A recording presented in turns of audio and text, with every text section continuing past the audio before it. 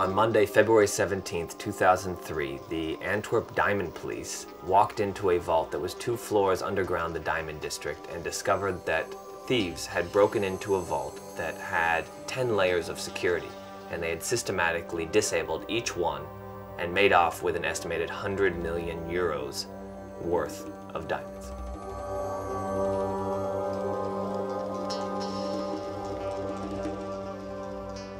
To me, what's so amazing about this story is that these thieves were the cream of the crop. They were from Italy, they were extremely accomplished, they were at the top of their game.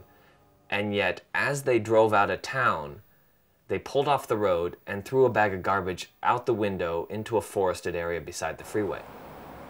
They didn't burn it, it was just scattered in the underbrush, and they left. And it just so happened that this little piece of forest was owned by a retired grocer who had made it his life work in retirement to try to prevent littering and improve nature. And for him, the garbage was just a huge insult to everything he was trying to do with his retirement.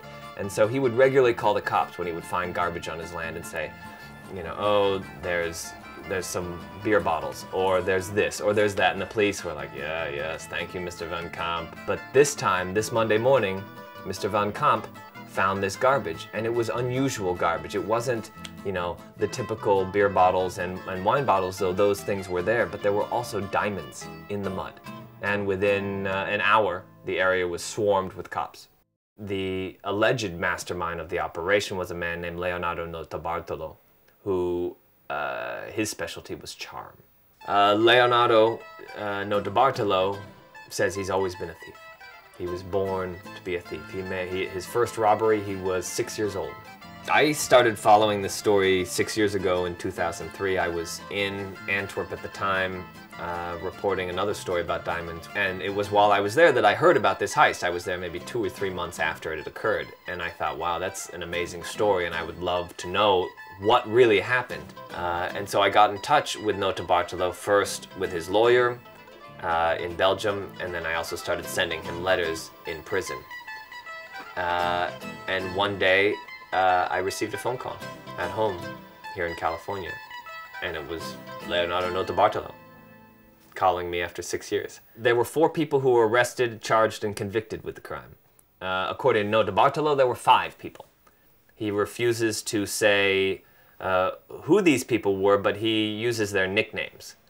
There was the man he refers to as the genius, a guy who could disable any surveillance system, any kind of alarm. This guy was your man. There was a man named the Monster, who was monstrously talented. He was basically an all-around Olympian of thieves. The third guy was a man named the King of Keys. Kind of self-explanatory. And the fourth man on the team, not counting Notarbartolo, was known as Speedy. And Speedy was an old friend of Notarbartolo's. They'd grown up together, and the others on the team didn't want him. He started to have anxiety problems.